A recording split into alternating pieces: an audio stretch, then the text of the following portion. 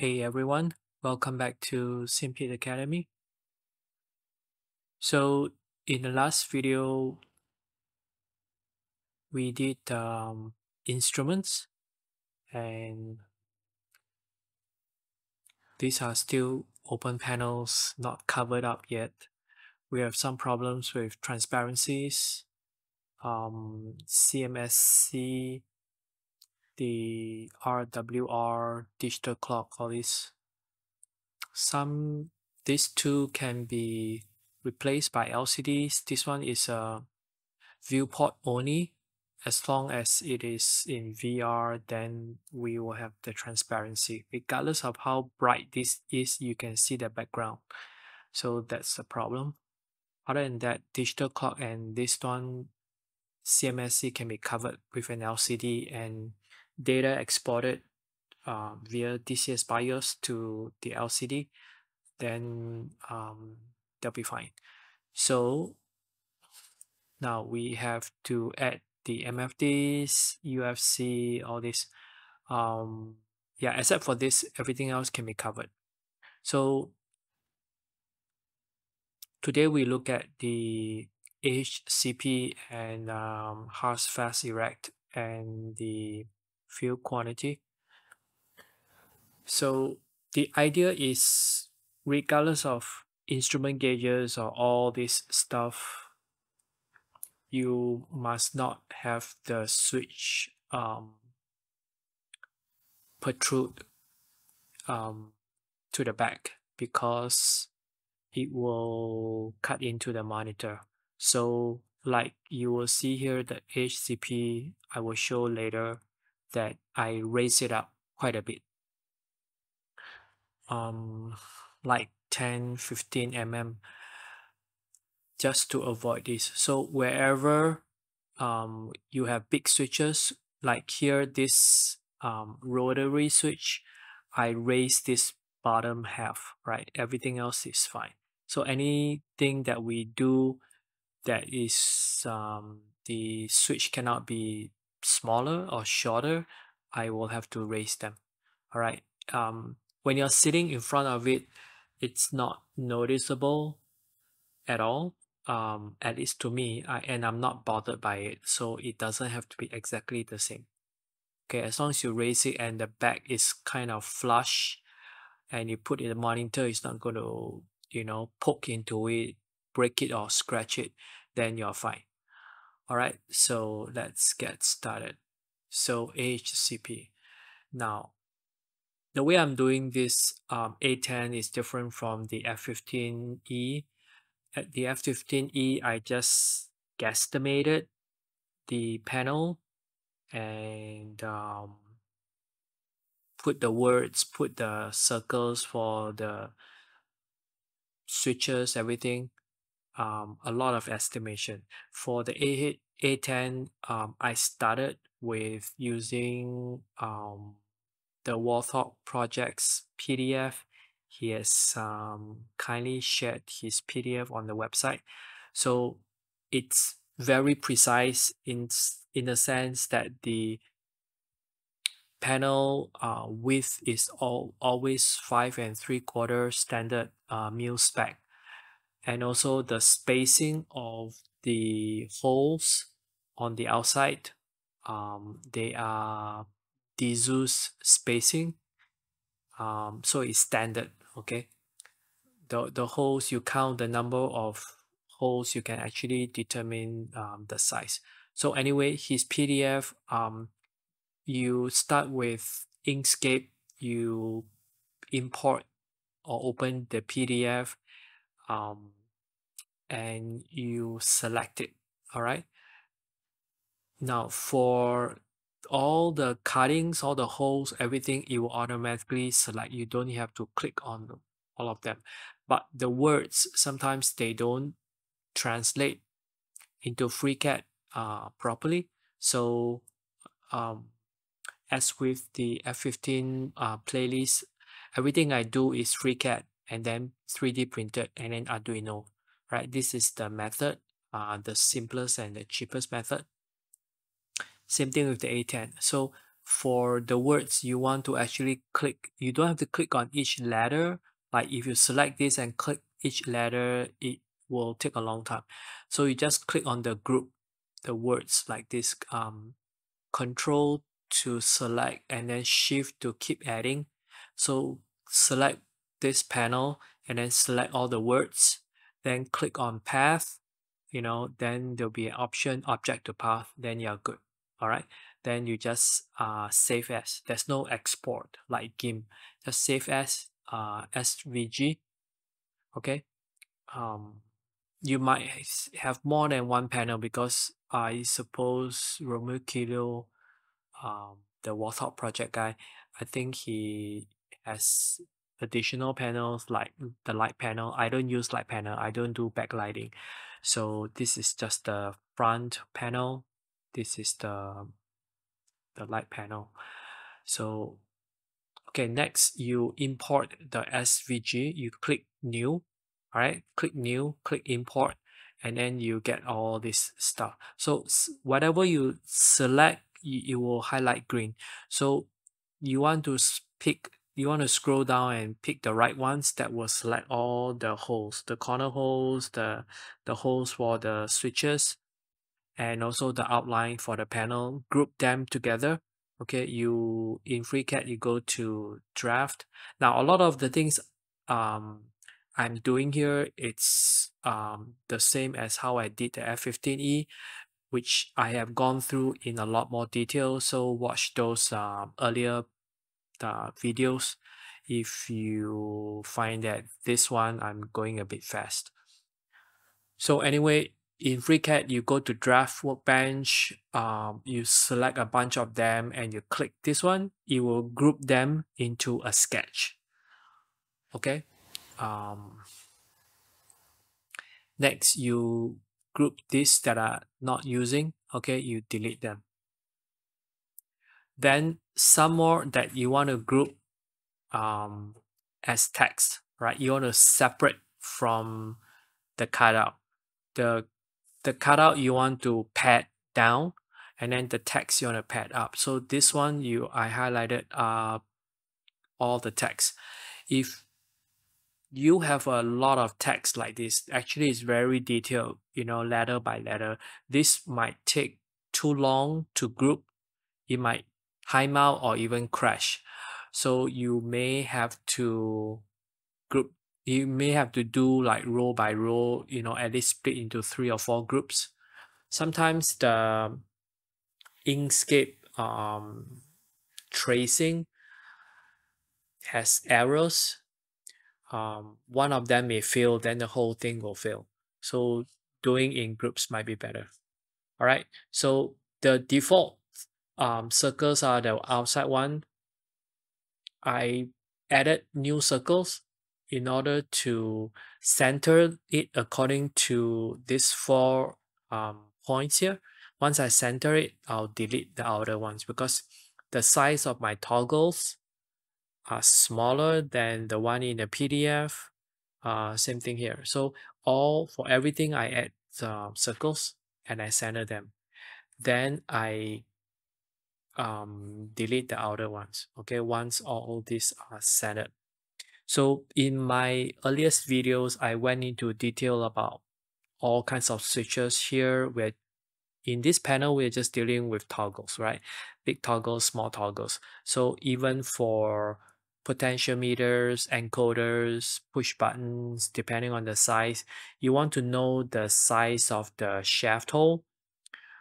If you keep using the same one, you just determine once, and then whenever you use it again, just look up, okay, document it as a reference. So like this small toggles, the shaft hole is 6 mm. I don't use locking ring for small toggles. They don't really turn much. And then the big ones, I have the locking ring, right? So, and then you want to have a recess at the bottom as well for the nut, to sit. Then the top panel can sit on top of it. This is the back panel. So things like this. So determine all these sizes, which I went into detail in my earliest videos. If you If you have questions, look at them. I think I covered everything. So next is we determine the size. So you click on all the circles, the smaller ones, right? And then click on a size and you'll set the size for all of them. Okay, you click on the dots to align them like horizontally or vertically, but you click on the ring, the circles on the outside to set the size. This is the diameter, not radius. Okay, all these have 12.5 mm for the big toggles. The small ones, we'll see here, the small ones, see I've deleted the original lines that got traced from Inkscape. I set small ones and then I make them align horizontally or level, and then I set 6. So all these 3 small toggles have 6 shelf size. So the corners, these are to bind secure the top panel. This is the top panel, right? The back panel or back plate will have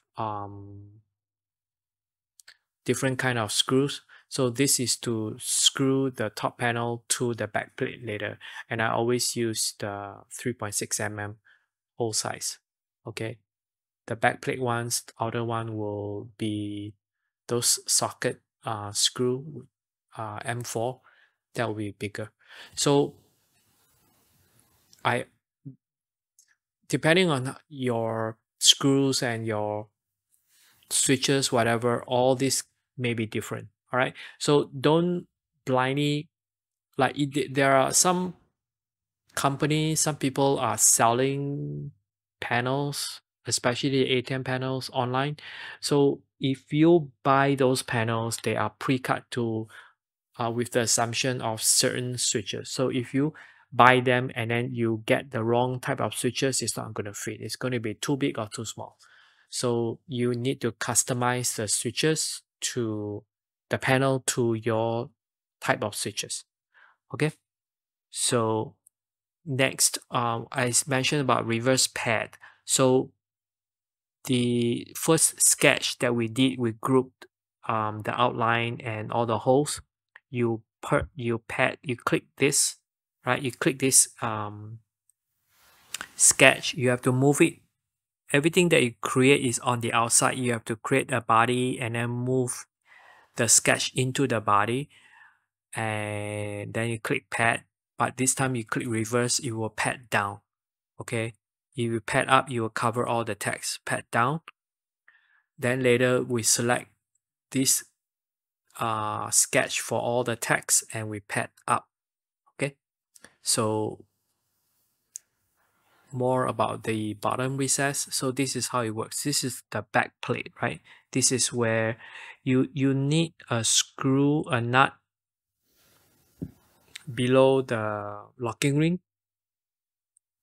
Okay, else it will fall out and it will fall out of the groove that hold it in place, and it itself hold the nut, the whole toggle in place.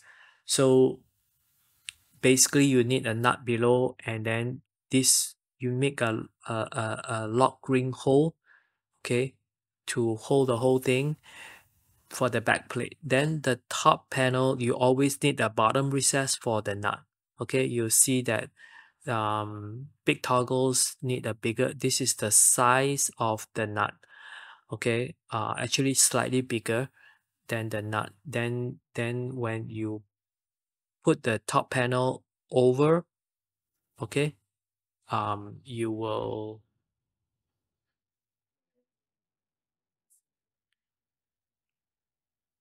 be able to fit. Okay, so this is the best practice for big toggles that sometimes rotate with a lock ring. It will stay in place. All right, so this is how it looks like. The top panel, this is the bottom of the panel, and the nut will be sitting on top of the back plate. So now regarding text, if you select text and pad, okay, if it works, then everything will protrude up. If it doesn't work, then you break them into groups like this one. I break it into this group here, okay, and then you pad, you see it goes up like this. So more, another group here, another group here. I keep dividing into half till I have no error. There was an error that prevented everything from happening is because of the D. All right, this D, there was a problem. Sometimes when you trace,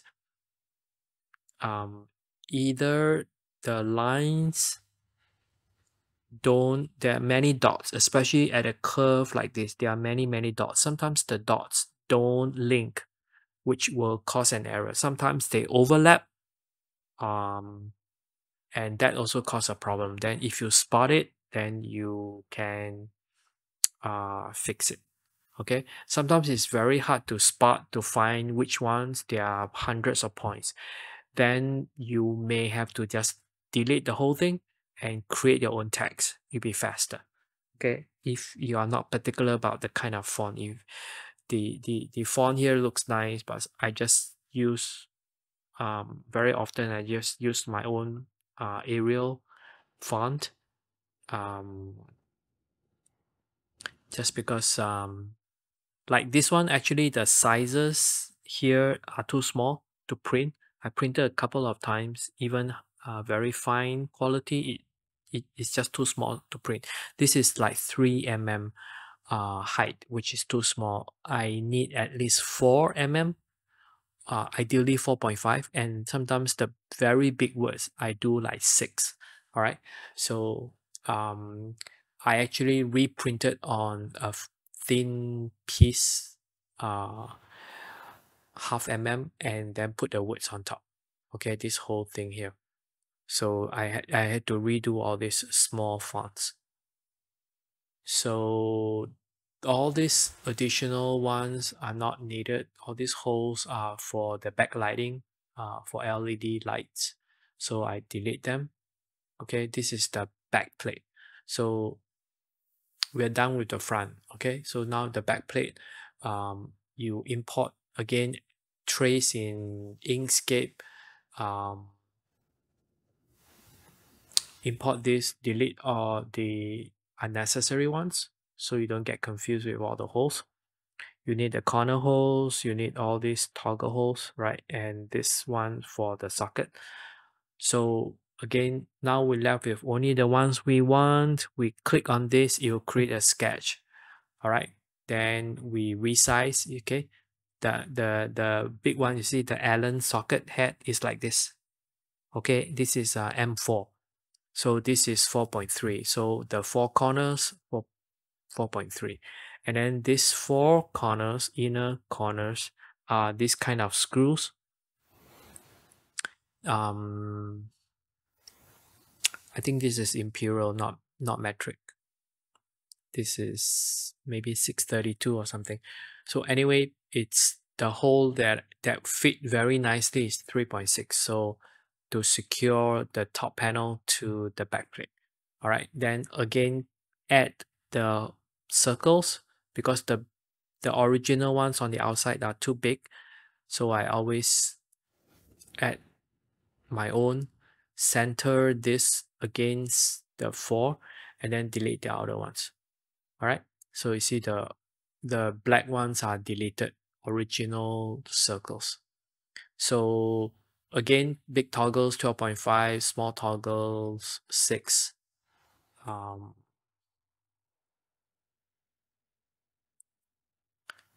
And okay, for the lock ring, it's always 9.8 mm for the big toggles. This distance, right? This is the lock ring hole. It's 9.8 mm from the center of the big circle, and the size itself is 3. So all these have diameter 3 mm and 9.8 from the center. Okay, same thing here. All this you just repeat. Then we are almost done. We need to create a fence, okay, and then raise it up. So because the toggles distance will, if it's not sitting flush, it will protrude too much to the back and poke into the monitor. So I have to build a fence and raise the height of the backplate. Okay. So normally a backplate is 3 mm. Okay. So I added this fence, bring it up to give the body of the toggle some height clearance so that it doesn't protrude out too much. Okay, then the back will be flush against the monitor. Okay, some of the panels you have to do this whenever you have a monitor in the back. So we are done with all the panels, and DCS Bios, again, you guys doing this should learn. DCS Bios is easy. The code is all written for you. You just determine which pins you're wiring to the board. Okay, put in the pin numbers.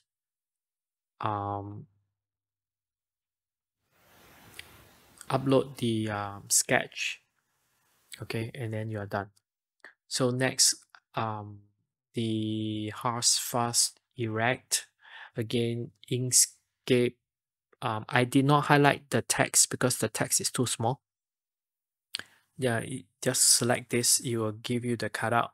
Import this. Select the right ones for as holes. Right, this one is going to be a line. These are, you separately group this as lines to emboss, to pad up. Okay, so this few components here, you select them, you group them as a sketch, then you select this one as another sketch. Okay, so and then we change the size. This is the size of my push button. Okay, the shaft size of the push button shaft. So 7.2, and then these are the screws, 3.6 again. Okay, and this is what you get.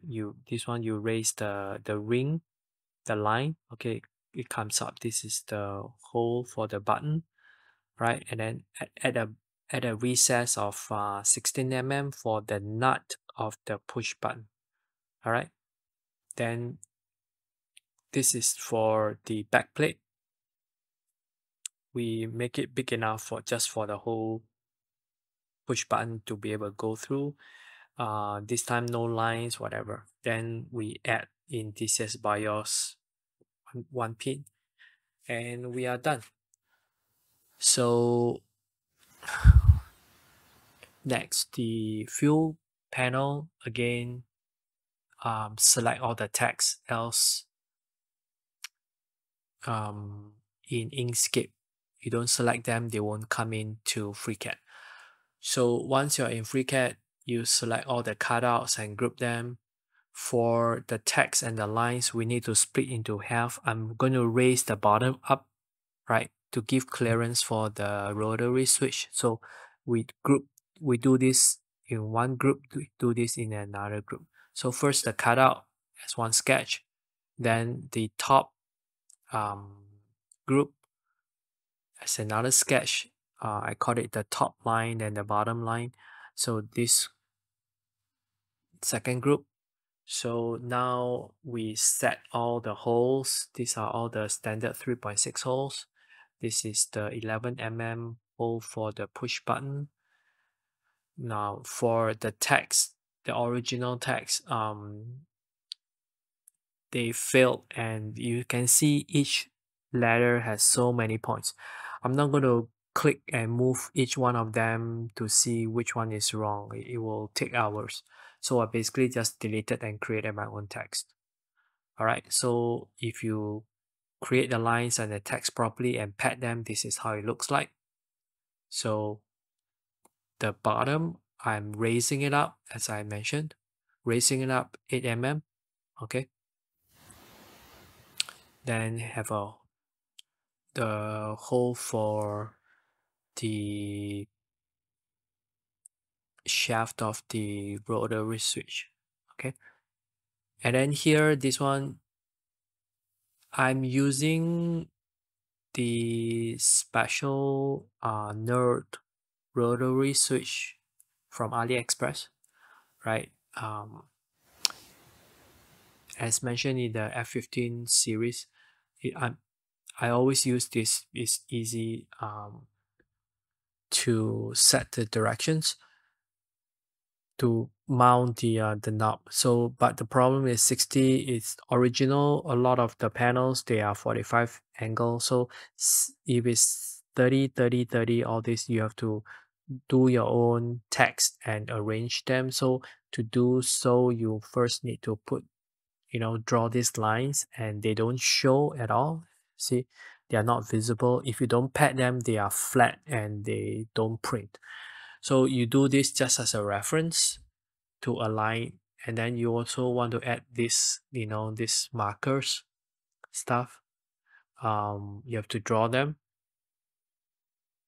and then when you pad, you will pad up like this, okay, and like these lines. So then you want to add text, okay, 1 2 3 4 5 6 7 8, like this. It doesn't wrap, so create all this pad, then this is how it looks like. Then at the bottom, we after you pad, if the bottom hole disappear, you want to create it again and then cut it through and the bottom holes. Then in order to save the PLA, I basically hollow up. Okay, if not, you'll be like very thick. This is already 6 mm and you pad another 8 mm. At the bottom, there's nothing except for the rotary switch. So, and also because we raise it, right? So instead of recessing this, I recess the whole chunk. Okay. Then we still have to recess a bit for the body to sit in further up. Okay. So two recesses. This is the push button. This is the rotary switch. And then you create a hole for the lock ring. This is 3.5. It can be 3. Oh no, for toggle lock ring is 3. For the rotary switch lock ring is bigger. It's 3.5. So anyway, the last thing to do is to add 2 rings, and then pad it up. Okay, you'll look like a bezel. Same thing for this. This is 3 mm wide. This is 4 mm wide, slightly thicker. Okay, and then pad, and we are done for the 3 panels that we are looking at today. Okay. Oh, one more thing is the back plate. So delete all the holes you don't need and adjust the holes, corner holes, the cutout, the shaft, and pad, right? So this has to be big enough for the body of the rotary switch to go through, and this for the push button to go through, and these are just gauges, right? That's it. Now let's take a look how they look like in VR. All right, we have this front console looking more complete now. Instruments, MFDs, just added the AHCP and the field quantity as explained in the PowerPoint slides before.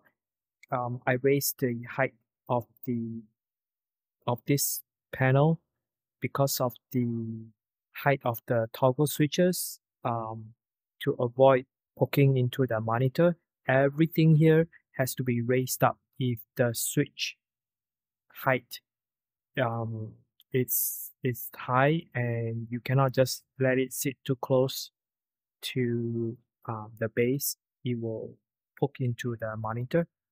So, and I also mask the panel here, right? You don't see this, and the NMSP, you don't see the background. So all these gauges you can still see a bit. Now, in the previous video, I mentioned about wanting to build my own MFDs for bigger display. I basically got lazy and didn't want to build them. I just put Cougar, cut out 2 holes, and call it a day. All right. This is very easy.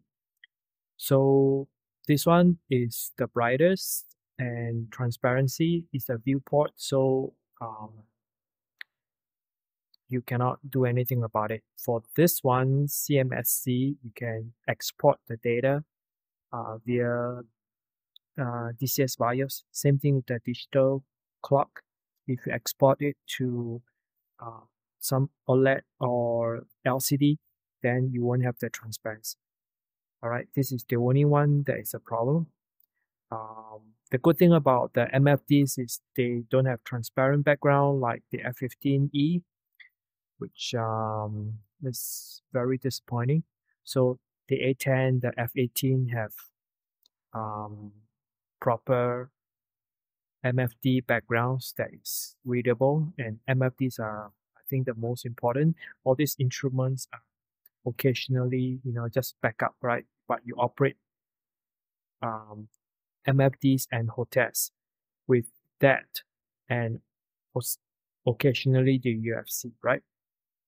With this, you can do most of the flying and controlling weapons, whatever. Occasionally, master arm, stuff like that. But look around the virtual world around us, whether it's on the ground here or up in the air, and then whenever you need to operate something important, which is most of the time in the front console, besides hotels and MFD, some of the stuff you do it here, and this is mixed reality. This is the ultimate way of flying, and as soon as this is complete, and I'll be adding the UFC as well, then we have most of the panel. Now this one will be doing to the flaps. So the flaps, I do not want to raise up everything. I have to raise some of them because of the switches as well, the thickness. But if I raise the whole thing, this gauge will be too far away. So this one, I'll leave it alone, and whatever necessary, I'll raise them to avoid poking into the monitor. All right. As you can see, with DCS Bios, you can operate switches and see the changes. This is fun. And even this one, like, okay, some of this you can't tell, but if you turn off this, turn it back on, we can tell. All right, so this is the best combination, mixed reality with pass-through. So till next time I add some more panels. Thank you guys for watching.